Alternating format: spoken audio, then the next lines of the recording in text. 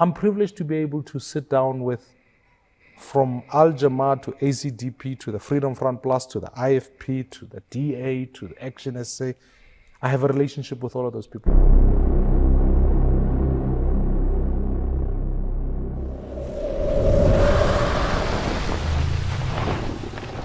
The 360 experience with Thomas M. Who do you want in the room in 2019? You are going 24. to have, in 2024, you are going to have John Steenhuisen, Mmusi Maimane, Cyril Ramaphosa, Julius Malema. At least by favorability numbers, those are the top 5 leaders in the country. And then I think it includes Helen Zille somewhere there, depending on which poll you look at. You know what I like about Mmusi Maimane is that he does not undermine himself.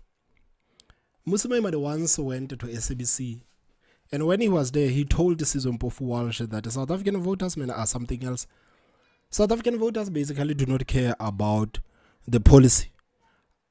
Mmusi Maimane did not put it like the way I'm putting it, but Mmusi Maimane put it in a way that South Africans do not care about the policy. South Africans are voting for the most popular politician at the time. He made an example about Cyril Ramaphosa that when Jacob Zuma got kicked out of the office and the ANC brought in Cyril Ramaphosa, South Africans did not care about the fact that ANC under Jacob Zuma was already destroying the country. They didn't care about the carnage of the African National Congress. As soon as the ANC started parading Cyril Ramaphosa, South Africans said that we are going to vote for this man. And this is the reason why Mmusi Maimane always puts himself on the top 4 of the most popular politicians in South Africa. And this is the reason why he always says that Build One South Africa is going to get a lot of votes. By a simple fact that the South Africans do not vote based on policy. They don't care about policy. You can promise South Africans all you want. If you are not a likable politician to South Africans, they are not going to vote for you. I know it says a lot about us as the country, but it's the truth. It's the truth. I know it is not even supposed to be like that. We were supposed to look at the political parties that are offering us something that we can work with. We are supposed to look at the political parties that are actually telling us things that are plausible. We're supposed to look at the politicians in a clever way, but this is not the way South Africans look at the politicians. This is the reason why, again, Mmusi Maimane always says that in 2024, after these elections, or in 2024, South Africans are either going to vote for Cyril Ramaphosa, they are going to vote for Julius Malema, they are going to vote for John Steenhuisen, or they are going to vote for him. According to Mmusi Maimane, other politicians in South Africa, they are just extras. Julius Malema, Cyril Ramaphosa, John Steenhuisen, and himself, these people are the main characters in South African politics. I don't know, how do you feel about that?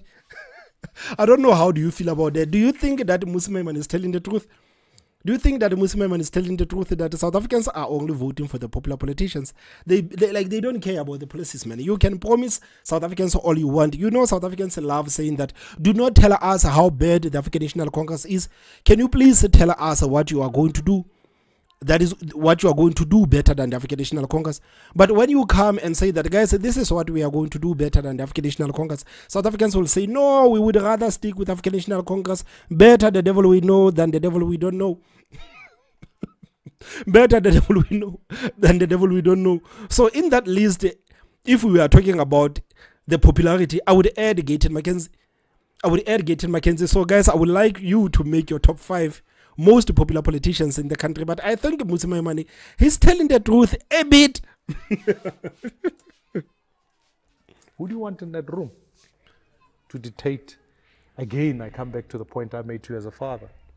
The choices that your children will say, you served us well. Who do you want in the room? Who do I want? Who do you want in the room with you negotiating? I would want all of those players, and perhaps we need to be able to bring up people who share common values, because I do think... Such as? Give me names. And who do you not want in the room? No, let me rather than personalize it, let's make it plan-wise. Planners. We are not going to work with people who are corrupt. You can't And I think he's saying the African National Congress. When he says that we are not going to work with the people that are corrupt, he's talking about the African National Congress. And guys, again, what do you think about the political parties that have actually said that we will never work with African National Congress, come hell or high water? There is no way we are going to work with African National Congress.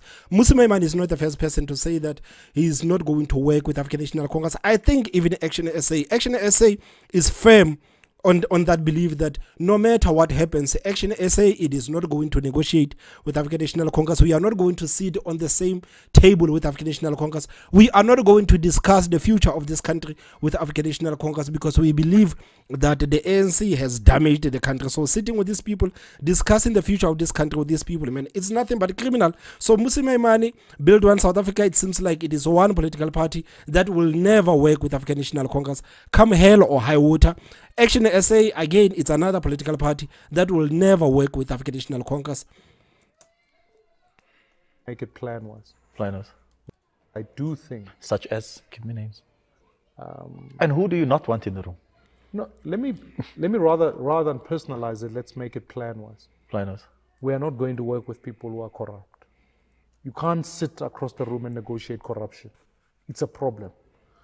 You can't sit in the room and speak to people who don't care about education, care about electricity, safety. Give me names. So let me come back to the point. Will you sit with the ANC in a coalition? You can't sit with the ANC. Okay. For the simple reason that I can't negotiate there corruption. are many people who said that before and eventually ended up in coalitions. Yeah, but you'll end up negotiating corruption. Because... So guys, if Mmusi Maimane and Action SA actually take this stance that we will never discuss anything with African National Congress, we will never sit on a negotiating room with African National Congress, how many election cycles do you think these people need so that they can start making an impact in South Africa? Because we know right now that we can say whatever that we want to say about the ANC, but majority of the voters in the country, they still favor the African National Congress. So if Mmusi Maimane and Emene Mashaba are sticking with their guns that there is no way we are going to negotiate with African National Congress, how many election cycles should these guys actually be prepared to sit and say that as long as the ANC is there, we are not going to negotiate with it? Because I believe even in 2029, now I know people are saying that, yeah, you see right now in the African National Congress is going to lose the majority. In 2029, we're going to get rid of the whole thing of the African National Congress.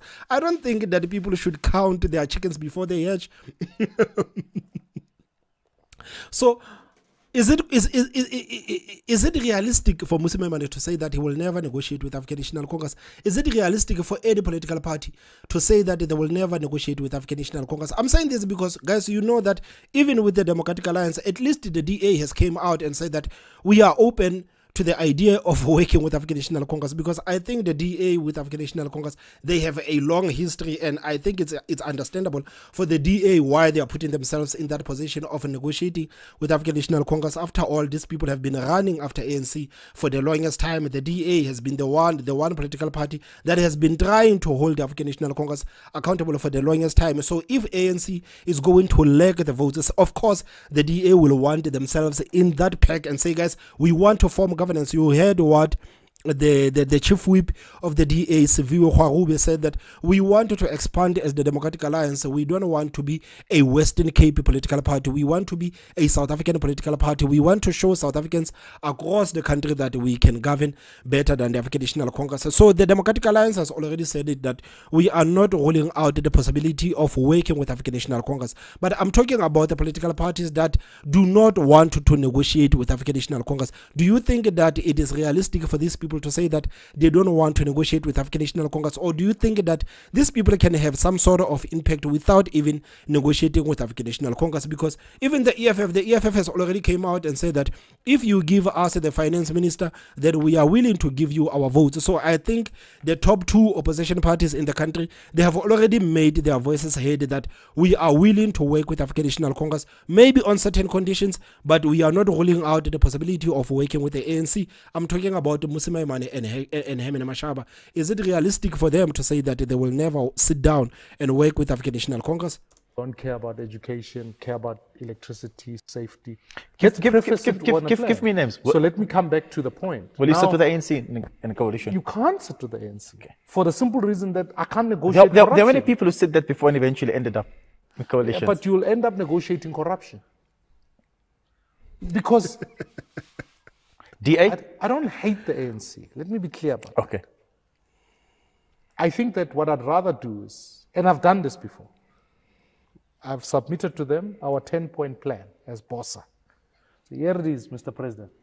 If you want to talk to us after the elections, these are the only things we can talk about. I don't want to talk about positions. You know, we've become coalition obsessed with, hey, which position are you going to fulfill? Hey, this one is going to be this. That's nonsense. How 2016 to 2019 worked, that we kept that coalition working, it's because we had a deliberate plan. You are going to deliver services like this. We're going to do this. I even think if I stood up for the position of president, you don't want these convoluted speeches at State of the Nation. You want a reflection on the plan. We agreed in 3 months we're going to do the. You're going to come with your things. sleeves rolled up. I hope I'm speaking your future. That's with it. Your sleeves rolled up. Show up, rolled up sleeves, so that you can say, I'm not here to talk about Dintswalo and Tumamina and all sorts of things. I'm here to articulate. We agreed that we are going to split Transnet into its component parts. Here's where we are, here's where we are not. Because that it's at the end of the day, you are showing South Africans they can hold you accountable on those things. And again, Musimemane mentioned something very important about the political parties, especially that wants to get into coalition with African National Congress for the sole basis of the positions, man. You know, we have so many political parties in the country today, and we don't know exactly what is it exactly do these people want. We don't know what do these people want, because we know that they are not going to get an outright majority. But what is it exactly do these people want? Because I think many political parties would actually trade their votes to the African National Congress for few positions in the government. I honestly believe that most of the political parties that we have, like most of these new political parties, are willing to donate their votes to the African National Congress so that they can have a few ministerial positions. I can bet on that. I can bet on that. And it looks like Musimemane is building a political party, man, on values. And it looks like Musimemane is quite serious about the values of Build One South Africa. He doesn't care about the positions. Or is this just a talk? Hey, guys, politicians are politicians, man. You know, it's so hard. It's so hard to trust a politician. This fanfare about State of the Nation and dress codes and red carpets and all of that is nonsense. DA, EFF, would you? I've negotiated with all of those parties. Would you want 2024? Would you want them? I've in the really spoken to them. You'll remember even in Johannesburg, I was stoned when I was sitting with the EFF. The EFF never joined our coalition. Yes. But they said they would help us elect a mayor if we needed to elect a mayor. I would help you do all of that. I draw inspiration. I don't want to sound. I draw inspiration from people like Nelson Mandela. So Musimemane would actually negotiate with the EFF, but he would not negotiate with African National Congress. Is that what he's saying, that he would rather negotiate with the EFF and not the ANC? Because me personally, guys, I don't see the difference from the ANC and the EFF. I don't want to lie. I know that the EFF is not the ruling party at the moment, but I don't see the difference between the EFF and the ANC. So if you are okay with sitting down with the EFF, I think you might as well sit down with the ANC. Never joined our coalition. Yes. But they said they would help us elect a mayor if we needed to elect a mayor. I would help you do all of that. I draw inspiration. I don't want to sound. I draw inspiration from people like Nelson Mandela. You know Nelson Mandela? Because guys, if you're gonna say that, okay, the political parties that we don't want to negotiate with, we don't want to negotiate with the political parties that are corrupt. I mean, like, of course the ANC is corrupt, and of course the ANC is corrupt nationally. But what about where the EFF is? What about all these broken down municipalities where the EFF is? Are you not going to hold the EFF accountable the same way you are holding the ANC accountable and saying that there's no way we're going to negotiate with you simply because you guys are corrupt? Are you not going to look at other political parties that you are open to negotiating with and saying that, okay, guys, these people are in this municipality, these people are in that municipality. Can we try to see how these municipalities are run? You look at Ekurhuleni, the EFF is there. At Ekurhuleni, they are there with African National Congress. They just gave the ANC the mayor, and the ANC just gave the EFF the MMC of finance. But you look at how destroyed Ekurhuleni is. Are you not gonna look at the EFF and say, guys, you have formed governance with the ANC in a couple of municipalities, and things are not looking well for you there. Things are not looking well for you there. The people in those municipalities are not happy about the kind of services they are getting from you. So if you are open to working with, if you are open to negotiating with African National Congress, isn't it realistic to say that you might as well negotiate with the EFF? If you are open to negotiating with the EFF, you might as well negotiate with African National Congress, because if you're going to look at the parties and you're going to look at corruption, if you're going to stand on that we are not going to negotiate with the people who are corrupt, I don't think you can only judge a political party by the fact that, okay, they are running the country as a whole. Why don't you even go to the municipalities? Because we know that some of the municipalities in the country, I think most of the municipalities in the country, they are coalition municipalities. And you can look at the mess that is happening there, and you can say, okay, maybe these political parties are not the right ones for us to negotiate with them, because these people are corrupt. We, as a Build One South Africa, we don't want to negotiate with the people that are corrupt. And we are not only going to look at corruption nationally, we are also going to look at corruption on a municipal level. I think for me personally, I think it would make sense for him to say that, because if you say that you don't want to negotiate with the ANC, then it's fine. But if you are open with working with the DA, if you are open with working with the EFF, if you are open with working with other political parties, then you need to go to the municipalities where these political parties are running and start seeing, okay, these people, this is the kind of job these people are doing. You need to look at the coalition of certain of these political parties and say, okay, guys, you are governing this municipality, and this municipality, it's corruption left, right, and center. The auditors is corruption left, right, and center. So Build One South Africa is not going to negotiate with you on that.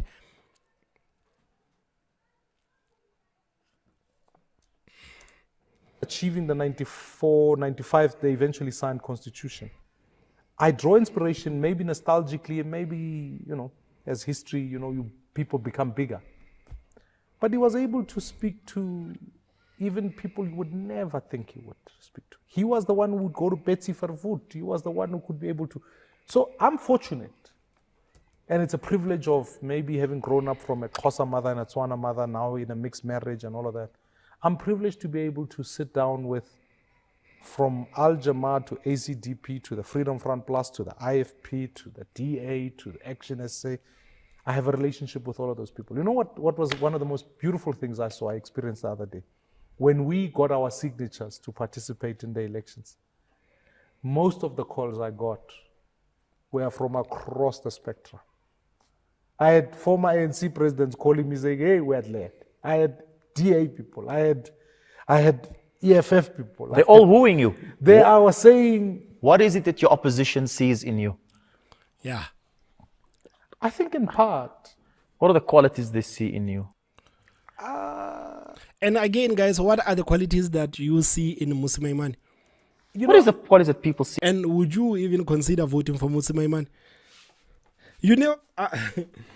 I'm one of those people who wanted to vote for new political parties. I honestly wanted to vote for a new political party. But I again think that if I'm going to vote for a new political party, I'm worried that it might be like a spoiled vote. Just like I'm living here in the Free State, most of these new political parties are not even visible where I stay. So if I'm going to vote for, let's say I'm voting for Shiluva, what if it's only 5 of us or 15 of us who have actually voted for Shiluva? So my vote did not exactly count, as much as I would love to think that my vote has counted, but my vote did not exactly count. So I think...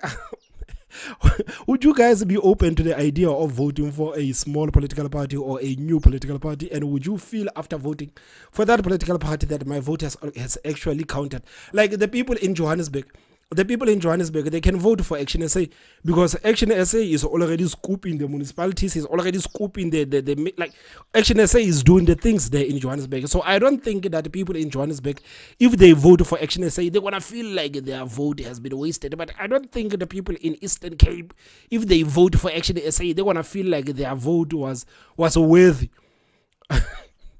I don't think, I'm not sure if you guys understand what I'm trying to say.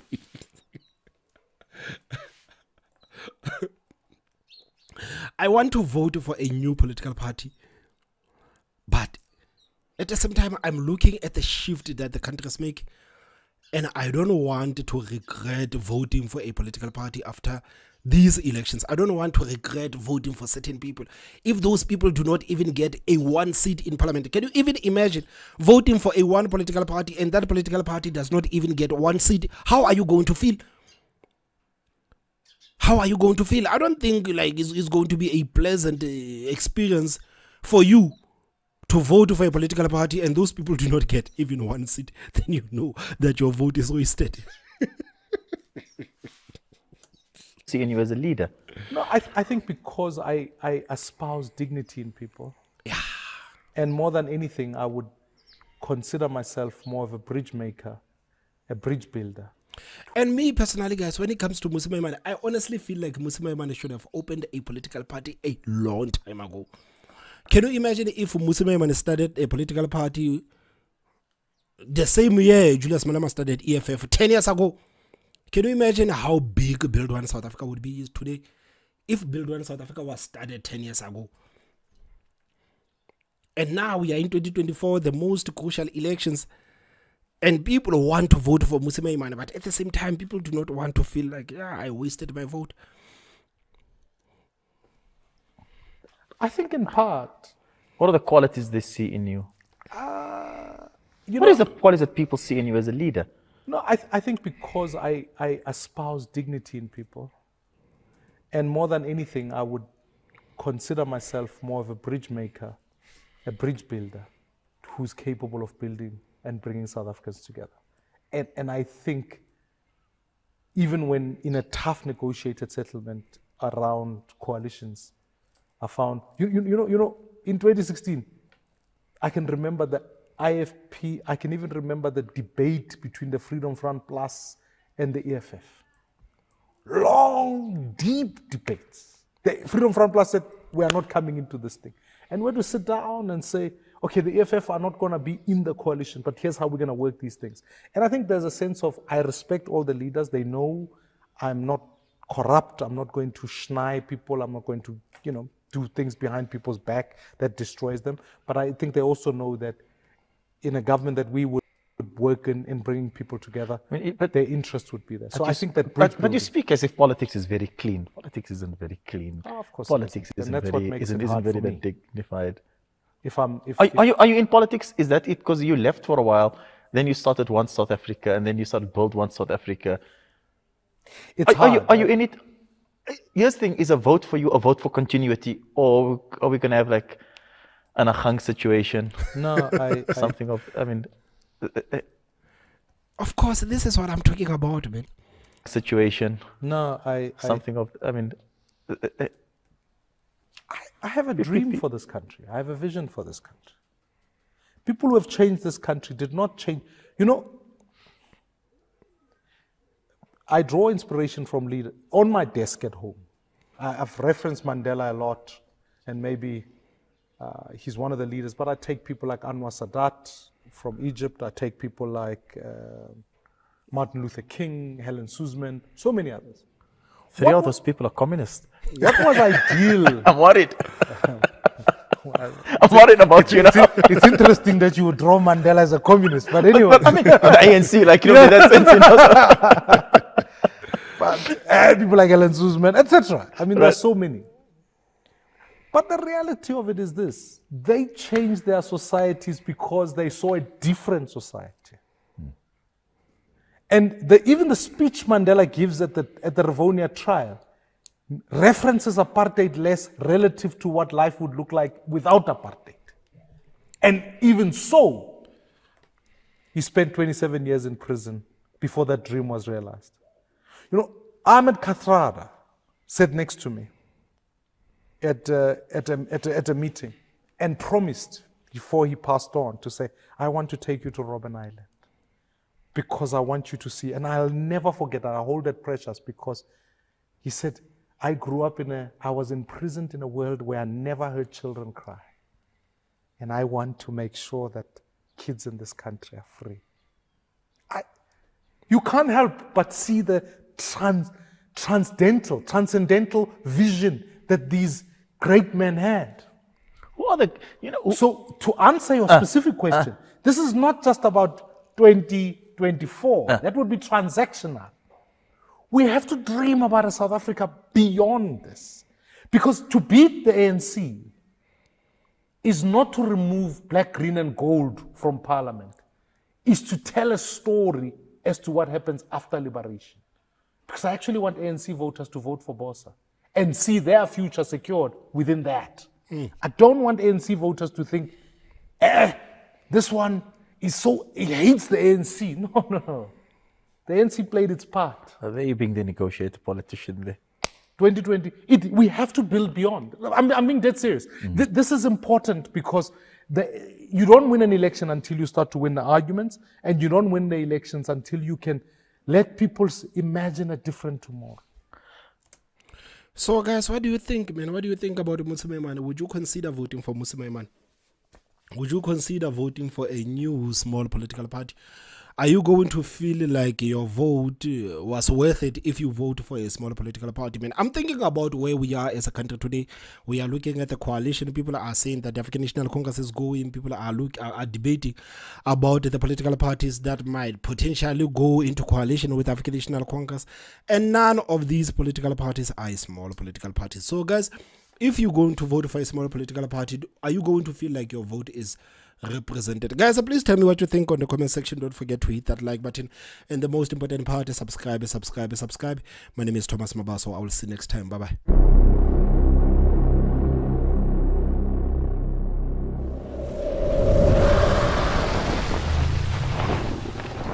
The 360 Experience with Thomas M.